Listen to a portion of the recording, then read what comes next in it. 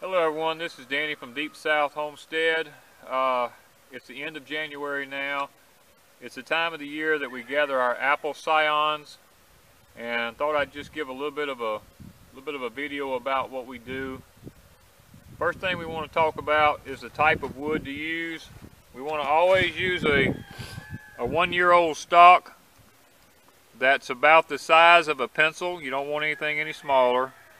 And you want to be able to, you can tell between the 1-year-old right here and where the 2-year-old starts. And what we want to do is come right above a bud, and we want to cut this thing off diagonally like that. And then when we cut our scions, we want them to be at least, I like mine, now, I'm not going to say everybody.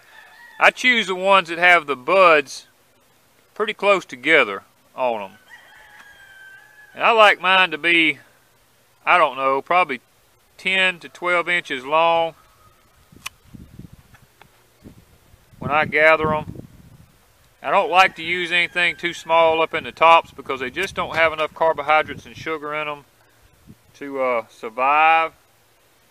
What we do is we'll just lay them to the side right now, and this tree is in need of serious heavy pruning. Another thing I thought I would mention is you don't want to get scion wood that the buds are too sunk back into the wood. You want to make sure the buds are already swelling out a little bit. I'll show you one here.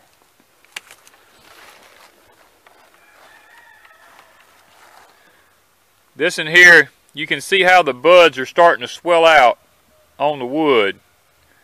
That's the kind of stuff I like to use because they have a tendency to just do better and hold up better, and they graft, and they take the graft a whole lot better.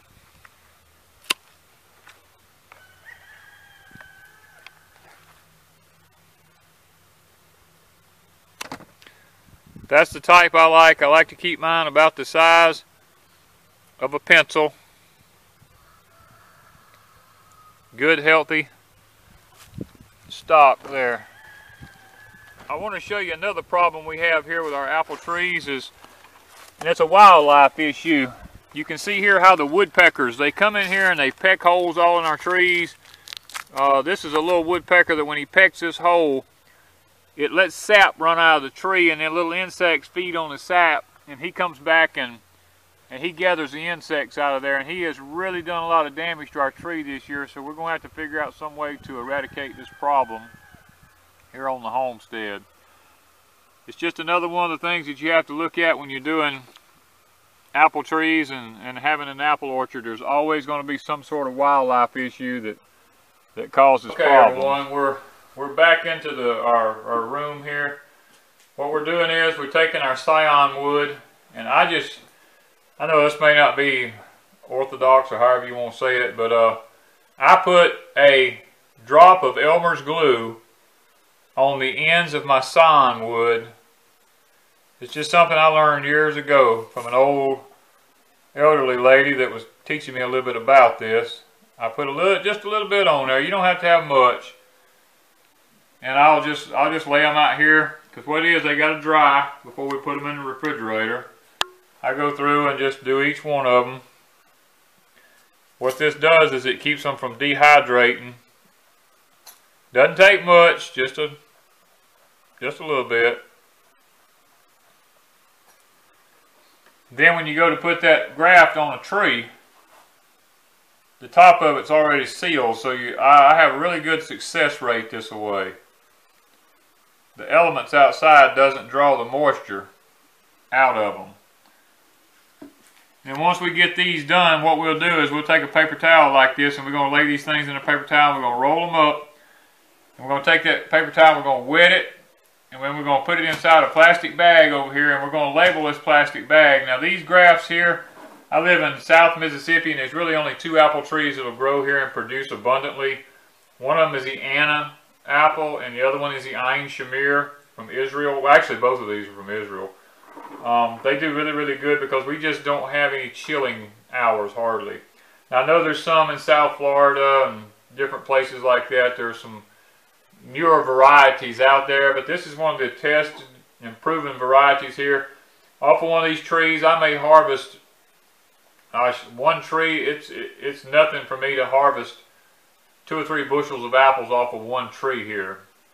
So I thought I'd just add this a little bit with you, you know, and make sure when you put these grafts in your bag that you label your bag so that you do not get the varieties confused. And if you happen to live in our area and you're wondering what will cross-pollinate with the Anna apple, we use a flowering crab apple, or you can use a wild crab apple will do it. They say that the Golden Delicious will. I didn't have any luck with that. The only thing I've had luck with is the flowering crab apple and the wild crab apple in pollinating the Anna apple. Now the Ein Shamir will pollinate the Anna apple, but not as good. If you want a really, really good crop in South Mississippi, you know, you need to go with a flowering crab apple or just a wild crab apple to do the pollinating of the Anna apples. All right, thank you. We'll get back with you later. Okay, everyone, I wanted to kind of show y'all some of the apple grafts that that we've done here. It may not be ethical the way I do it. This is my way of doing it. It may not be the book's way of doing it, but it works for us here. This here tree that you see here, I got to do some cleaning up on it. Get this old scale stuff that grows on it. When you don't spray chemicals, that's what you end up with, and you got to clean it up every year.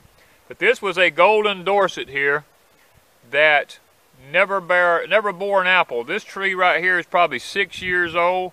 It has not done anything. So what I've done is I came in here, and right here I put an Ein Shamir on here. This graft right here is an Ein Shamir graft. It's 1 year old. And what I'm doing is I'm taking this tree and I'm making a multiple apple tree. This is an experiment, making a multiple apple tree out of it. If you can see over here, this graft right here is a 1 year graft. This is an Anna. I grafted an Anna on this side of the tree. I grafted up here high, I grafted another Anna on it. And I've got another graft down here of an Anna and one underneath the bottom here of an Anna. I always like to put several grafts on a tree to be sure that some of them take. And whenever the tree gets to growing good, I'm able to select the grafts and the limbs that I want to be the most hardy ones. And what we're going to do is we're going to see what kind of apples we get out of this tree. Now that we've grafted the Annas onto the Golden Dorset, we're going to see how this stock will do. If you'll notice around the bottom of the apple trees here, all of my apple trees, I plant garlic chives. Garlic chives is a real good insect deterrent, which seems to keep a lot of the bugs and problems we have away from our trees. Okay, the tree that you're looking at there, that is a Golden Dorset. That tree is 6 years old. It has never borne no more than about 4 or 5 apples. So this year we're going to be cutting that tree back pretty heavy and grafting Anna stock onto it because the Anna does so well here. And if you come around this tree that's right here in front of me, we're going to be cutting some of the limbs out of it because it's gotten a little bit out of hand with sucker sprouts and stuff. We got to trim it back this winter. This is an Anna tree. This tree last year produced probably 3 bushels of apples. And you'll be able to look and see the tree. The small tree there is the tree that I've grafted. And in the background of that tree, you'll see another tree back there. That is our flowering crabapple that we use. It's probably 50 feet away from these. We use that tree to pollinate all these other apple trees, and it does a fantastic job.